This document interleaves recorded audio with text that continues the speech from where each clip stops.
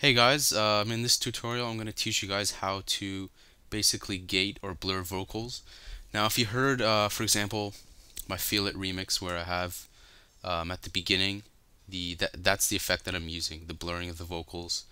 Um, that's basically how I refer to as. And if you want to achieve that effect, I'll show you how to do it in this tutorial. First of all, I have the acapella from that song.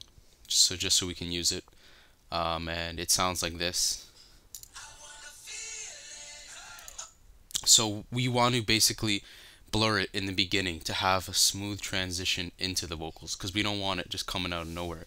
So what you have to do is once you have your vocals, now this is pretty long, so I guess I'm gonna cut it.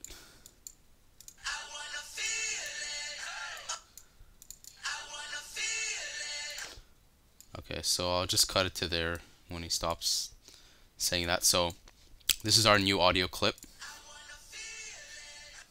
So if we want to blur this, basically the way I do it is I'll clone it. So right click and clone, so we have another copy of it. When we have the second copy of your vocals, right click on it, go to edit. So we now have it open in Edison, and there's a few ways of doing it, but you can use the blur tool in Edison, and the way you do that is select all of it. So just hit Control A, go to Tools, and go to Blur. Now there's the amount of blur you want. If you want some delay, the amount of mix, you can preview it, as well as you can put the point.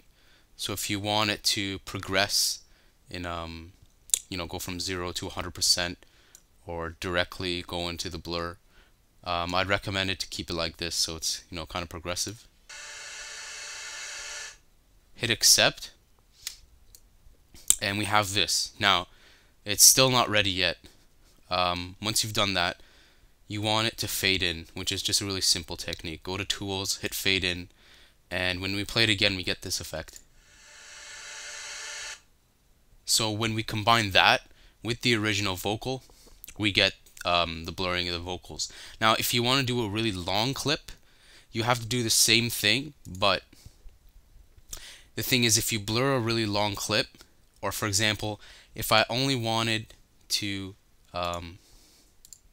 use this but make the blurring like twice as long, in that case you have to stretch it, and you usually blur it twice just to make sure you don't hear the kind of cheesiness or the distortion caused by the time stretching.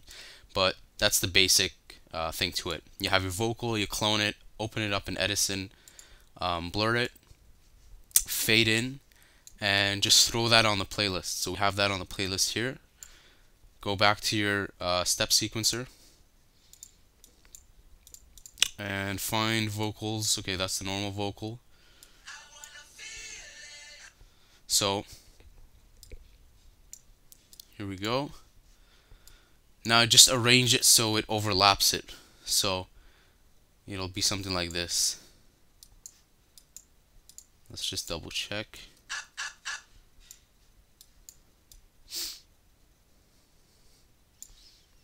Let's reduce this. So the effect would be this. But obviously you do want it to be right on beat, and you can add different effects, a reverb. You might want to make it a bit smoother by adding a bit more fade-ins or whatnot. So those are the basics to blurring the vocals. This is really good in terms of making remixes and whatnot. It really complements towards the song, or where you're coming towards a break or just entering a chorus. So I hope this helped you guys out, and leave a comment on my video, rate it, share it. If you have any specific questions, just leave a comment on my channel or message me.